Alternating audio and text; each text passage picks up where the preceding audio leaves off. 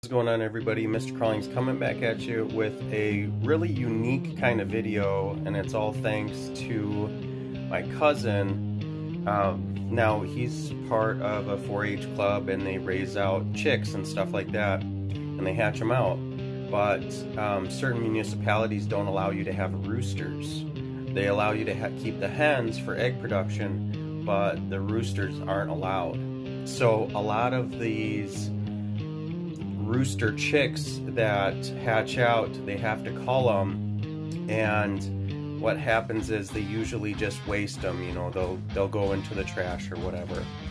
So this provided a really unique opportunity. He hit me up, he said, "Hey, do your snakes eat chicks?